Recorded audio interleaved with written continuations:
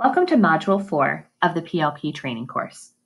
The objective of this module is to give you an overview of just Section 3 of the PLP. Section 3 focuses on the learner reflection. This section is more involved and more complex by design. We want to encourage students to become more reflective and empowered. So the subcategories in these sections are means by which they can begin to do that. Depending on the developmental age and maturity of your students, you will want to consider some activities that help prepare students to think reflectively, honestly, and realistically. This section of the PLP is probably the heaviest lift.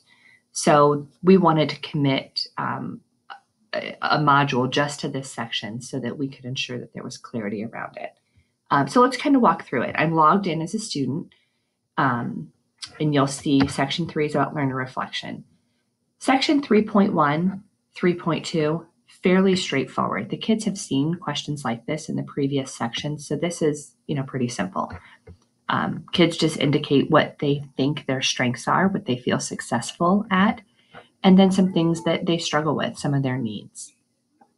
When we get down here to Section 3.3 and 3.4, you can see the question is formatted in kind of a sentence starter or a sentence stem to prompt the students. So for example, what distracts me from doing my best learning? Kids might write things like, talking in the classroom, loud noises, people playing with their pencils, things like that. Over here, Section 3.3, when I'm stuck, what do I need? Do I need the teacher to show it to me again? Do I need a buddy to explain it to me? Do I just need a little bit of extra time to process and think? Here's an opportunity for kids to tell you what they need and what gets in the way of their learning. These are some pretty powerful questions that could really drive some classroom instruction decision-making in regards to UDL. So these are some pretty powerful questions. When we get down here to Section 3.5, 3.5 will only show up for students 7th through 12th grade.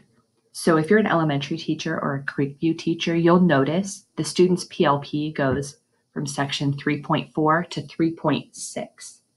This section of the PLP will not be present. But what we're asking our older learners to do, our middle school and high school kids, is to reflect on their habits of mind. What are they doing well in? Have they really worked hard at collaboration and resilience? And what are they doing to improve in that? We really want kids to start to be mindful about their attitudes and habitudes towards learning. And so this is an opportunity for students to reflect on that.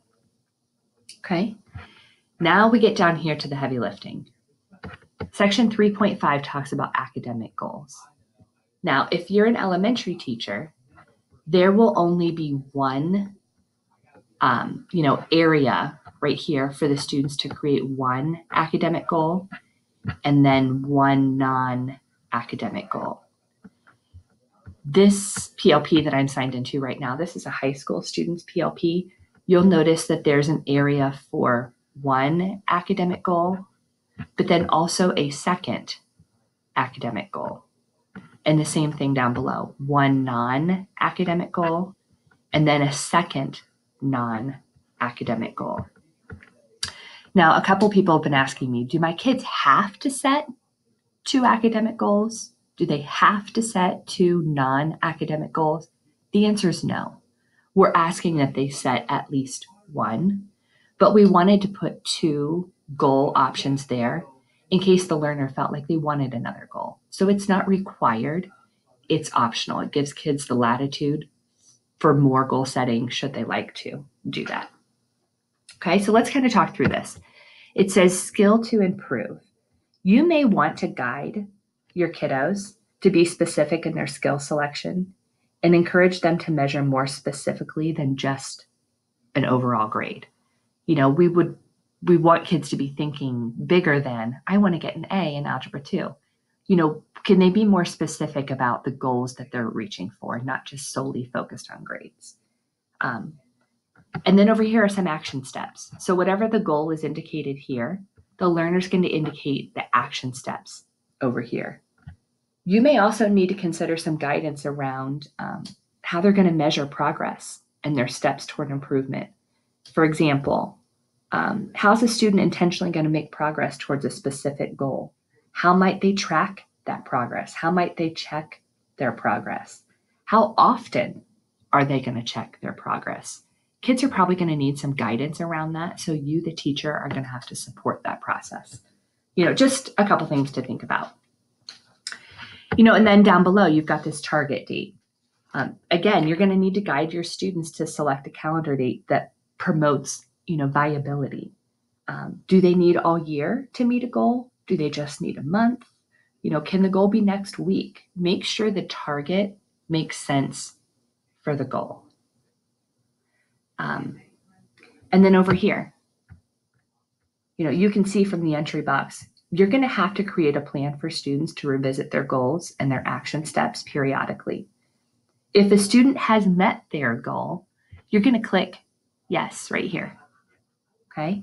And then down below, you're going to insert the date. Did they meet their goal on October 5th? Did they meet their goal on December 8th? When did they meet their goal? Okay. When the student meets their goal, this will trigger a new blank goal box to appear. So every time a yes is checkmarked, a new empty blank goal box will appear. And the way that we've built the form, the PLP form, they can have up to 6 blank goal boxes in a year. So it will continue to generate new goal boxes as kids meet their goal. Now, if a student hits not yet, the goal will continue on as is. Students can make modifications or adjustments or adaptations to their action plan or completion dates at that time if they'd like to. So that's how it works for the academic goal. Again, you've got one opportunity for one academic goal. You've got a second opportunity for another academic goal, should you choose to. Down below, it says non-academic goal. Okay? It's formatted exactly the same way as above, with the skills to improve, the action steps, the target dates, the goals met. Okay? But again, you might have to guide your students on what those non-academic goals might be. For a first grader, it might be, I want to learn to tie my shoes. Or, for a fourth grader, it might be to know all their multiplication facts. Oh, that's actually an academic goal. Sorry. A fourth grader, it might be, something related to soccer, or who knows, maybe it's something related to habits of mind. But we recognize that there's value in setting goals that are not just academic. So there's an opportunity to do that down below down here. Again, this is a really kind of substantial part of the PLP. It requires quite a bit from the learner and probably a fair amount from you, the teacher, as well, in regard to supporting students. If you need help with this section of the PLP, or if this is unclear, please don't hesitate to reach out and ask.